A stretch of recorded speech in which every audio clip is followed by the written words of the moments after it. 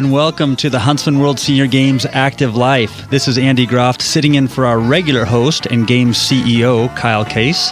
He's out of town.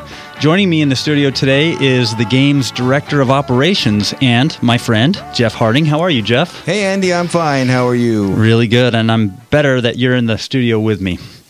Our goal with this show is to help you get the most out of your life. Lots of research backs up the claim that staying active and participating in competitive sporting events is good for our bodies and for our minds. And so on this show, we talk to healthcare professionals, to Olympians, professional athletes sometimes, and maybe most importantly, regular people like you and me who have decided to stay active and competitive. And, because they've stayed active and competitive, they never fail to entertain us with their stories.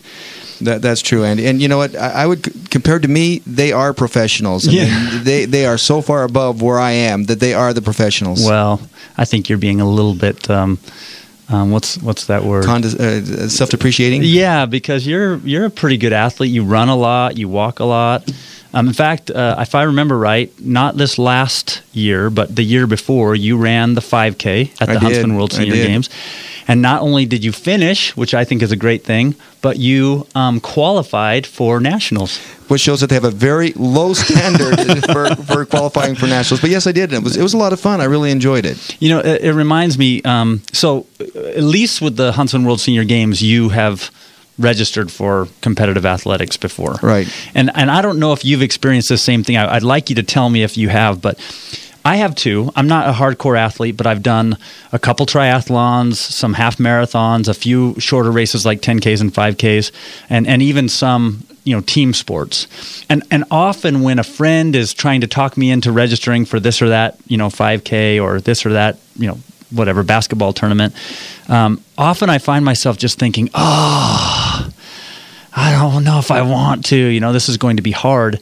Have you had that same experience, or do you kind of just think, no, it's going to be a blast? Well, it kind of goes both ways. It depends on what it is. I mean, basketball, give me to play on your basketball team, I'm probably right That's there. More exciting. And then when I'm out there doing it, I'm thinking, why the heck did I do this? Excuse me. Why the heck did I do this?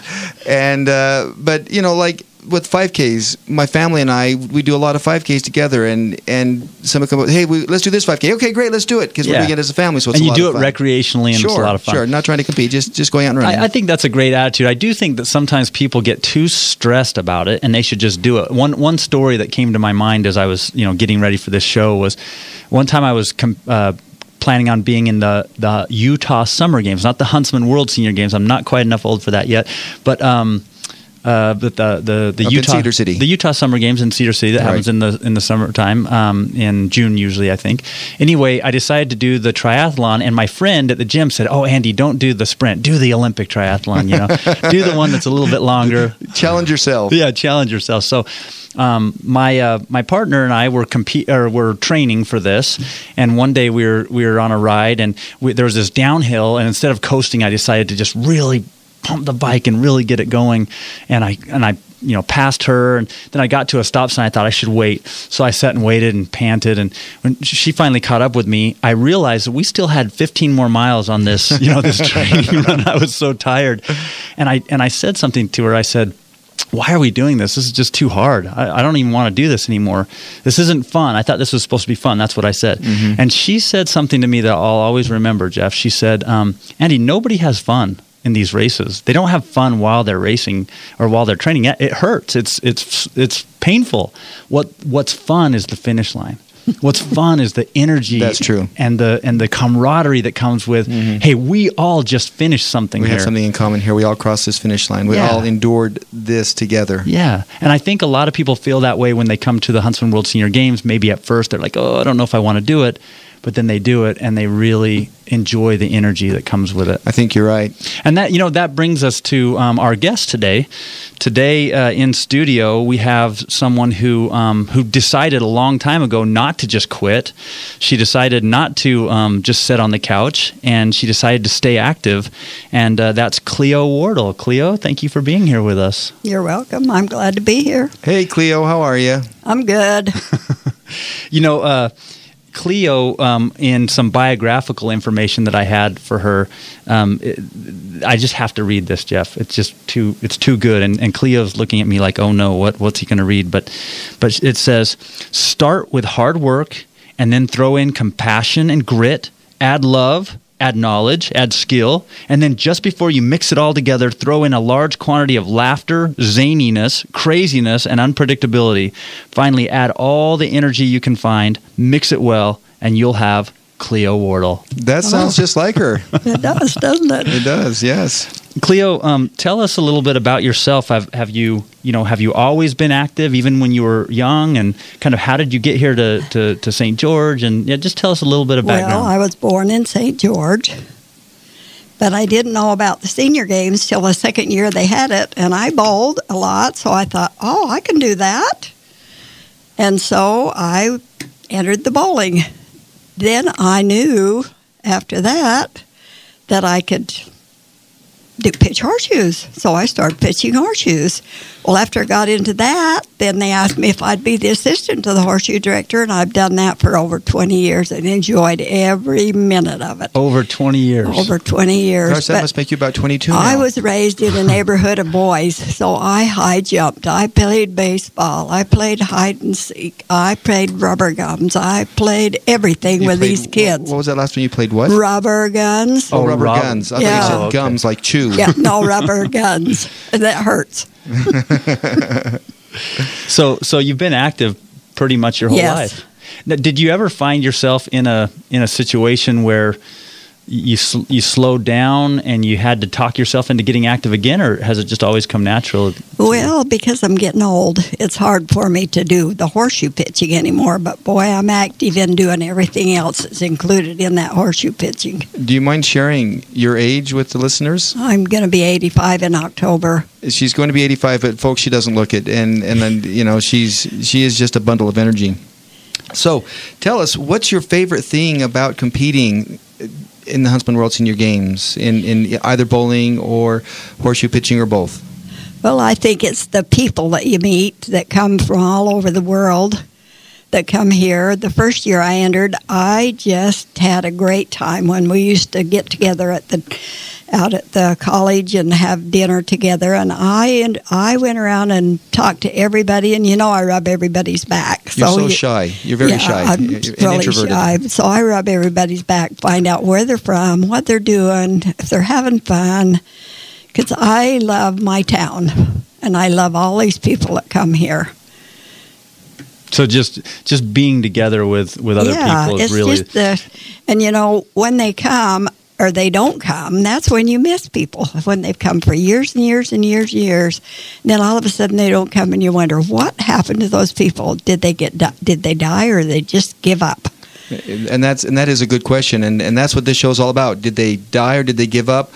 I mean, what's the reason that the people aren't active? So we don't want you to die, and we don't want you to give up. We want you to be at the games. Well, I'm going to be there. Andy, did you know that there is an upper age limit for the Huntsman World Senior Games? No, I didn't know that. What is it? It's death. Okay.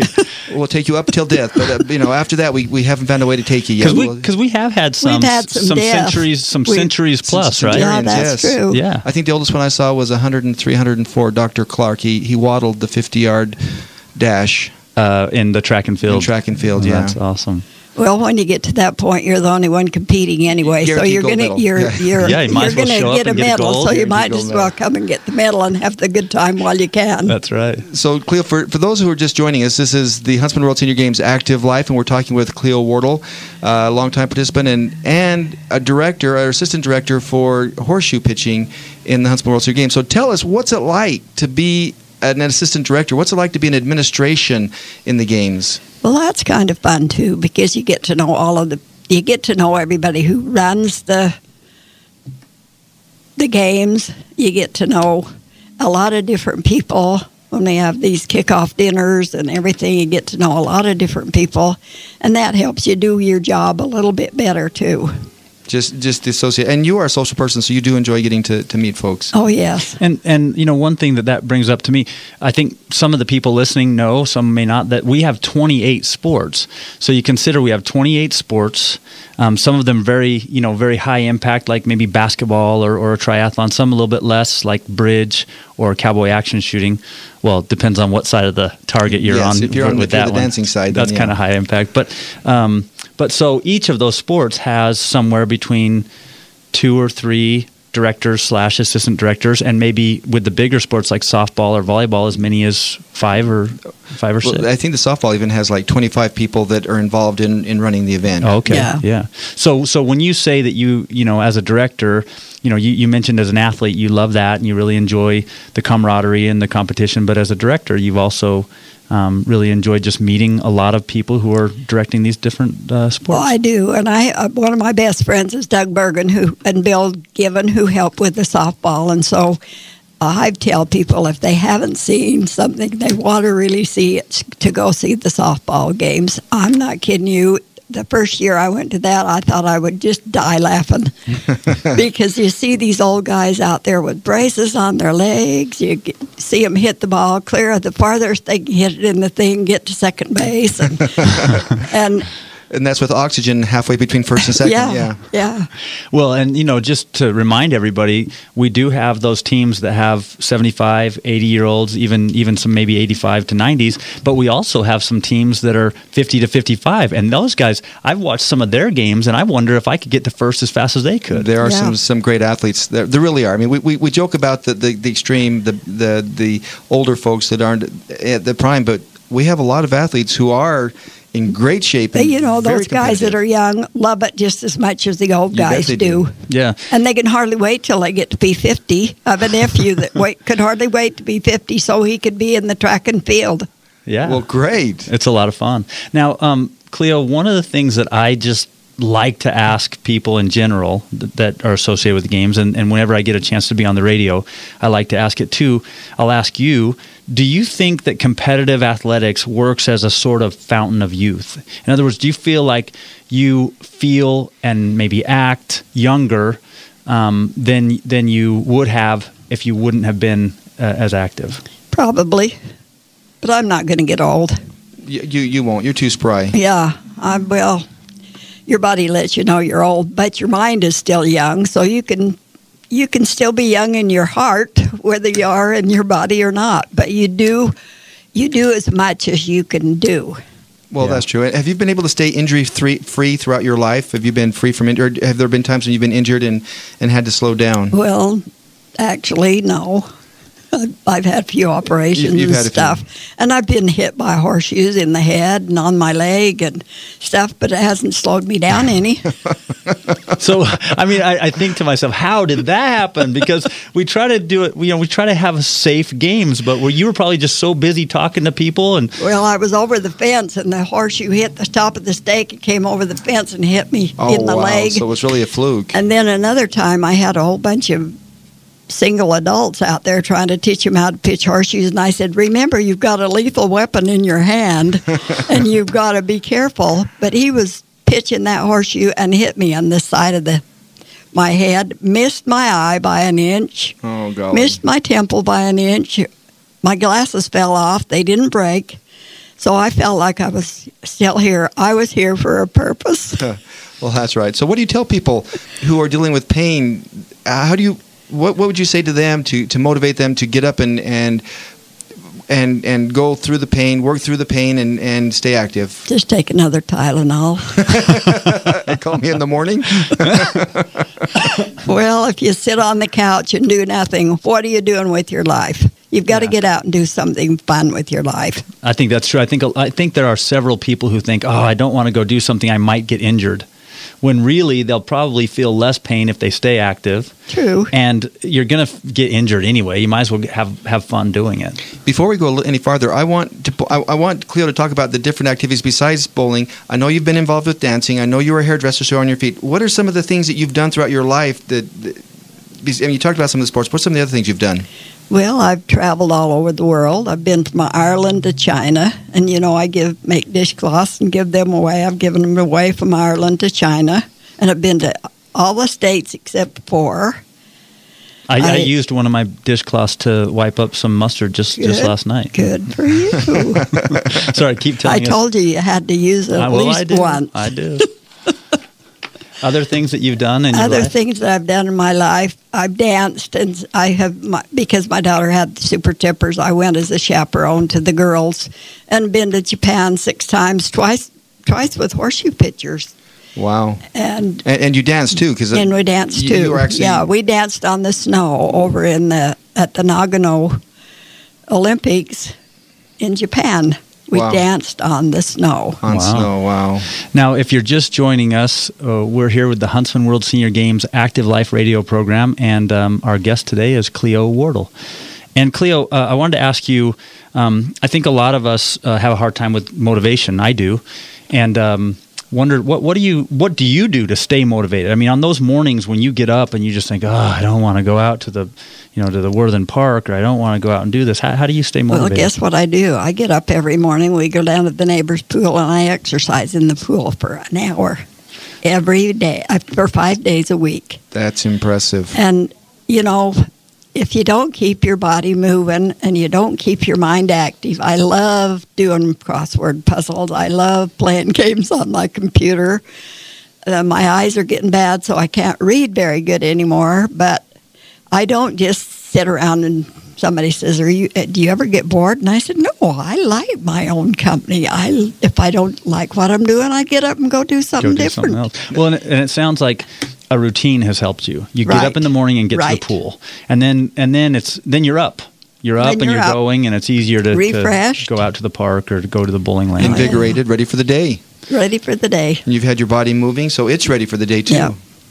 Now, earlier in the show, you admitted that you're 65. I'm going to be 85 in October. Oh my gosh! Okay. You don't look it, but so you admitted that you're almost 85. Right. What changes have you seen in fitness, in sports? From the time you were a little girl to now, what's the difference? Well, I think everybody cares more about how their health is today than they used to be. Of course, we all used to just work hard. We were talking about that at the pool this morning, how we all just worked. Nobody had fun. But I said, we used to work all day and then go home and just rest. Today you work, and then you think about, what am I going to do for fun? Right. So we work hard. This is one of my things when I was working. I work hard so I can play hard. Amen. Yes. And you do play hard. And I do play hard. You do play hard. I'll be the first to admit, Cleo plays hard. While Jeff is getting ready to ask you this question, I just want to say some of you out there listening may have heard or even seen it, but the AT&T Uverse, some of you know that network, AT&T Uverse, they actually did a 24-minute documentary on the Huntsman World Senior Games this last year, and they highlighted 4 sports. Help me, Jeff. It was softball, pickleball, horseshoes, and basketball. That's right, basketball. Those 4. And so, of course, one of them was horseshoes. And someone who really stood out in that nationally televised, one of the stars for sure. I felt like I was she the was star. The star. She was definitely highlighted. And she's just so cute and fun and bubbly. How could they not put the camera on her? Yeah, it was really fun. In fact, if you get a chance, if anyone's listening to this and wants to see it, if you just go to YouTube, and then just type in Huntsman World Senior Games AT&T. So Huntsman World Senior Games AT&T in the search engine there for YouTube. It'll come up, and you can watch the 23-minute documentary commercial free, and you can see Cleo in the show, and it's really good. You won't see Andy or I, but you will see Cleo. That's right. I'll be there. Yes. Kyle's in it. Kyle's definitely the CEO. I think we were cleaning bathrooms or something that moving day. Boxes or something like that. Day. Yeah. By the way, you're listening to the Huntsman World Senior Games Active Life. We're speaking with Cleo Wardell. And Cleo, is there a favorite memory or a favorite part of the games that just jumps out, something you look forward to every year, or just something that happened once that's just one of your favorite stories? Well, I've got a lot of favorite stories, but I can't think of anything that jumps out except one of the years when we just did age groups. this one lady came. I mean, she was a great horseshoe pitcher, and I wasn't very good at that time. And she says, I came here to pitch horseshoes. I didn't come here just to pitch with these ladies that are my age. So we changed that so that you pitch in the percentage that the men are in. So you're pitching against somebody of your skill level. In your skill level, which has helped a lot. Now, I remember a couple of years ago, there was a fellow that showed up that was in a wheelchair. Yeah. Tell us that story. Well, he just had to go out there and pitch his horseshoes. He never really pitched horseshoes before. Never really pitched horseshoes, but we had a great time with him. Helped him every way we could. We've had a lot of people come that have just never pitched a horseshoe. But by the time they got through, you bet I let them know everything they needed to know about pitching horseshoes. You are a good teacher. I am. You really are. Thank you. In fact, just one of the things we do at the games is we, as a staff, go out to some of the different venues so that we can know what it's like, learn some of the rules. And just about a month ago, maybe it's been about 2 months, or maybe 6 weeks. We went out and Cleo taught us about horseshoes and taught us the rules, and she was a lot of fun out there too. So we're getting close to time being up, but I want you to tell us just a little bit about the Huntsman World Senior Games. So there's people listening right now that are in their 30s and their 40s, maybe some in their 20s, but there are several people in their 50s and 60s that are listening. Is it worth it? Is it? Oh, yes, it is. Is it too exclusive, or is it open? Tell us more about it. No, you know what? When I see people, and I've taken a lot of brochures around over the years that I've been involved in the senior games, I've taken them to horseshoes, I've taken them to bowling, and I said, if people haven't got something you can do, think of something you can do and go learn how to do it, and come and join the senior games. There are so many things that are easy that are not hard that you can come and enjoy. And there's skill levels too, even within sports. Oh yeah, we always need lots of volunteers, and they can come and volunteer to help us do a lot of stuff. And we need those too. They love it. Our volunteers that come and help with horseshoes say, "Oh, this is so fun! I didn't know how much fun it was." That's true. So you're. I mean, I just want to kind of recap this thought. If you're a great horseshoer or thrower, how do we say it? Horseshoe pitcher. If you're a great horseshoe pitcher, you can have some really great competition. If you're brand new, you can still have a great time. I think that brand new guys have more fun than the old guys that think they're going to be better than they are. Right. And then if you're a little bit nervous about being in any of the competitions, whether it's horseshoes or road races or cycling or swimming or whatever, you can also come as a volunteer. And Jeff, you're over the volunteers. I think people would be surprised to hear how many volunteers we have. We have over 2,500 volunteers, and some have been here. Some have been volunteering for every year that the games have been in. So we have some volunteers that have volunteered for 27, 28 years. That's amazing. That's how much they love volunteering and participating in that way with the games. And that leads me to my next question for you, Cleo. Maybe one of the last ones that we have is we have like a 79% return rate. So people who come to the games, 8 out of 10 of them come back the next year and the year after and the year after. Why would you say? What's the one top or the two top reasons why people come back? I think because we make it fun for them.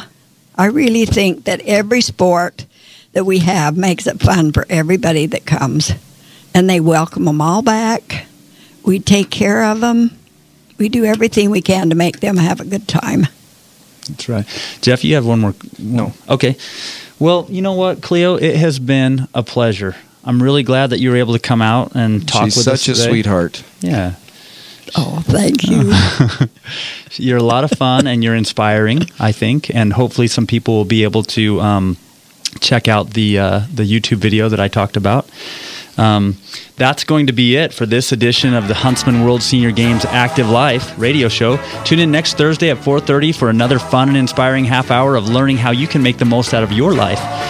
You can also listen from anywhere in the world or listen to past shows by going to www.seniorgames.net. There are only 2 months left to register.